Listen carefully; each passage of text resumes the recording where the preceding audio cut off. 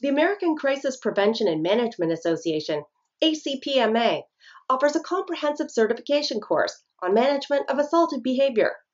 At the end of the course, the student will express a good understanding of the following: